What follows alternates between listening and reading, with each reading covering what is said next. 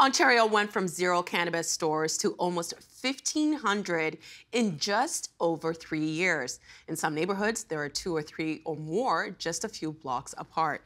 It's got people talking about oversaturation and a correction in the retailing of pot. With us now to explain, Mitchell Osak, president of Quanta Consulting, which specializes in the cannabis and psychedelic industry. Hi, it's so nice to meet you. Great to be here. Well, from your perspective, how has the Ontario government handled the retail rollout of cannabis? It's been the best of times and it's the worst of times. The worst of times was the beginning of the rollout, where the AGCO, which is the the provincial department responsible for awarding the licenses, was very slow off the mark because they weren't prepared for legalization. And at that point, they didn't have a lot of resources and manpower to be able to start awarding licenses. They quickly ramped up to the point where they've been giving out many, many licenses to many, many operators. So we've basically seen a hockey stick of license approvals, very slow at the beginning and then shooting up in the last year or so. Well, you know, before we started taping, we were talking about something really, I think, which is really interesting to understand in this space, the different players of this new world that we're in. Can you give us just a quick overview of that? So this Greek drama has 3 major villains, so to speak. You have the government, which we just spoke about, and its various levels of government that have contributed to the problem, but also created the right regulatory framework for an industry to germinate. And that's the federal and provincial government. Yes, and municipal. And, you know, they're not missing in action when it comes to the cannabis industry. Then you have what's called the licensed producers. Those are the suppliers of cannabis products, whether it's flower or pre-roll or edibles. And they've also played a major role in the growth and the challenges of the industry. And then the third major villain is the illicit market, or the folks who were in cannabis before legalization, growing and selling cannabis products to consumers. So would you say that things have not gone well overall because of so many different players in this? It's been a mixed bag of success. In Canada, cannabis sales, legal sales are growing very quickly. We're expected to reach about $4 billion Canadian in sales by the end of 2022. And that's only after 4 years, essentially, of legalization. That's the good news. The other good news is that no one has died from the consumption of cannabis, and the illicit economy as a percentage of total cannabis sales in Canada, as well as in Ontario, is roughly 50% of the sales. So we're making amazing headway. The problem in the industry is that the licensed producers or the suppliers are struggling with profitability. And that's created a real issue, both from a job security perspective from employees, as well as shareholder returns for the investors. Well, if people are, if the numbers are going up for people using, why are they struggling? Because the federal government has awarded so many licenses. I think the amount now is close to 800. There's too much competition. There's too many Provincial growers. government? The federal government. Okay. So the federal government, Health Canada, is responsible for awarding cultivation and processing licenses to operators. And they've awarded roughly about 800 across Canada. Those producers have grown and dumped a heck of a lot of cannabis product on the market, which has depressed prices. And at the same time,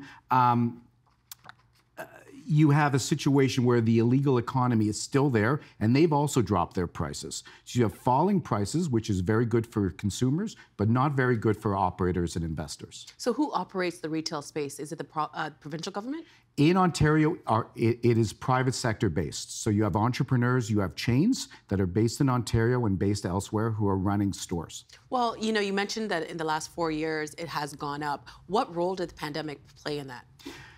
The data is sketchy, but directionally it looks like cannabis consumption went up during COVID, and that traces to a lot of factors. One thing we've seen with alcohol and gambling, for example, is that in very difficult times, consumption of those products stay the same or go up. We saw the same effect with cannabis. You know, we were talking before that we started taping of, I moved during the pandemic, and unfortunately, like every other neighborhood, a lot of the businesses were shut down. But since then, we have 2, 3 shops. What are the rules around that, where these shops can be? Because I also see them in the malls. Is that part of the problem? The retail landscape in Ontario is like a big piece of Swiss cheese. There are pockets where By the way, I love these analogies. Well, I can't think of a better one. You have lots of areas where you're not allowed to have cannabis stores, and those are primarily within 500 feet of a school or a daycare center. So if a school can see a cannabis store, there's no way the AGCO will allow that store to open. You have other areas, like in malls, where you're not near any schools.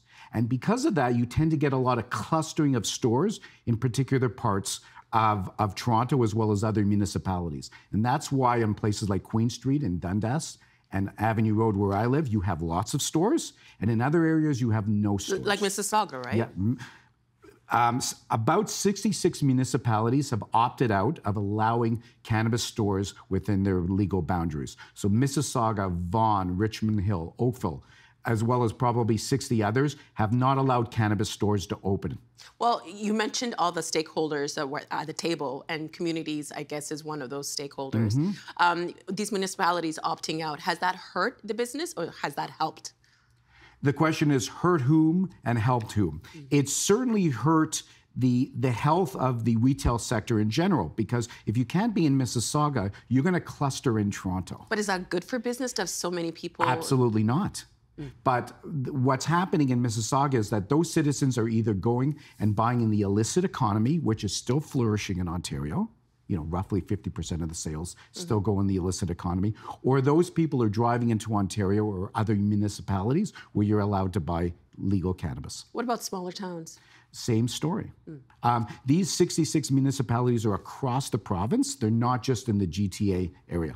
Well, you know, when the Tory government came in, it stated that they wanted a free enterprise was the way to go to approach the rollout for retail cannabis, but not have government control like the Liberal government wanted to do, the LCBO model. Does the province have a more free market now? It does. The problem is that the Ford government, and this has happened in almost every other province in Canada, still authorizes a monopolistic wholesaler, which is called the Ontario Cannabis Store in Ontario. So you have one person you can go to get all this cannabis? Correct. And the Ontario Cannabis Store sells to all the retailers, and all the licensed producers have to sell to them. So they are a master distributor, but at the same point, they can also sell direct only online to Ontario consumers. So they're playing both roles. And, you know, arguably, if you talk to a lot of retailers, they're not happy having to deal with the Ontario Cannabis Store. Well, why? For one thing, markups. The OCS marks up products anywhere from, say, 40 to 60 to 70%. That's number one. So consumers and retailers are paying a higher margin than they normally would from buying through the Ontario Cannabis Store. And number two, the OCS has had some operational challenges. You know, this is all public knowledge, but there was a recent cyber attack in August where the OCS suspended deliveries to retail stores and then limited those deliveries to retail stores. So it hasn't always been easy for retailers in Ontario. Oh, you know, there's no one here from the government, but I'm guessing, and I don't really know this space very well, so correct me if I'm wrong. I'm guessing maybe the OCS is, you know, their position is that having one place where everybody can go makes it fair and also safe. Is that a reasonable argument? It's more than a reasonable argument. A lot of licensed producers only want to sell and collect money from one buyer, and that's the OCS. So the licensed producers, in many cases, like dealing with a single government body, like the LCBO, because their business is much simpler. So if I'm growing cannabis, say in Manitoba, and I want to sell to Ontario retailers, I just have to deal with the OCS, I just have to ship to them, and they fulfill or distribute to all the retailers in Ontario. So for licensed producers, it's not a bad deal, and that model makes a lot of sense from an economic perspective as well. Well, do you think the government should have gone the way the Liberal government wanted to with the LCBO model? That is a difficult question to unpack simply because it's part politics, and we know, you know, when it comes to these types of products, politics are important, but it's also part resourcing and taxation. There are two major models in Canada, and I'll quickly summarize them. You have Saskatchewan, where you have no government wholesaler, and it's all in the private sector. They take a much smaller markup. And to a certain extent, that's better for consumers and better for licensed producers. Why? Because the prices are lower. it's because it's easier to deal with the illicit market. So when the prices are lower, people have less incentive to go to a dealer to buy their product. Because the dealers are cheaper. Right. In Ontario, where you have those significant markups, it becomes more expensive to consumers, and that value proposition of being in the legal market becomes a lot lower than it is going to your old buddy who used to sell you weed for a lot lower price, and sell it, by the way, more conveniently, whenever you want, in a backpack, when you could sample it. Any other jurisdictions doing it right? The question is how right is right. I don't think anybody's doing it really wrong, and I don't want to dump all over the OCS because, as I mentioned before, there is a lot of value there, and they do a terrific job of educating consumers. I think the province that does it the worst is Quebec. What Quebec does is limit the number of stores. They, for a province that has roughly 20 to 25% of the Canadian population, they have 100 stores. For perspective, Toronto has 450 stores. Wow. So Toronto, which is smaller than the province of Quebec, has 4.5 times more stores. Quebec also limits edible sales. They have a higher age of majority than we do in Ontario. So the Quebec market is much more restrictive. And consequently, I don't think it's doing its best to combat the black market, which is what we're doing in Ontario reasonably well. And what are edibles, just in case some people don't know? They're gummies, they're cannabis beverages, they're brownies, they're anything that is consumed not through a combustible process. Well, the pandemic is still here. A lot of businesses are still struggling to get up from the ground. What would you suggest the government here in this province can do to make the situation a bit more equitable? For one thing, excise and federal taxes are extremely high in cannabis, to the point where, and I don't want to get into a whole conversation and bore your viewers on taxation. We like nerdy policy. stuff. Yeah. Let's just say taxes make up roughly 25 to 35% of the total cost of goods sold. Wow. Of a gram of flour. And that's a big problem. So the money that should be going to either lower costs for consumers, higher wages, research and development, or what have you, is going to government coffers. And that's a problem for the industry. Because the industry is being starved of the capital and profits it needs to thrive. What other solutions can we come up with? There's a couple of things. If you look at THC limits, excuse me, on edibles, you're limited to 10 milligrams per. What is that, THC? THC. That's the psychoactive that makes you high or makes you happy. You're limited to 10 milligrams per unit. In places like California, you can get a brownie with 100 milligrams of THC or 150.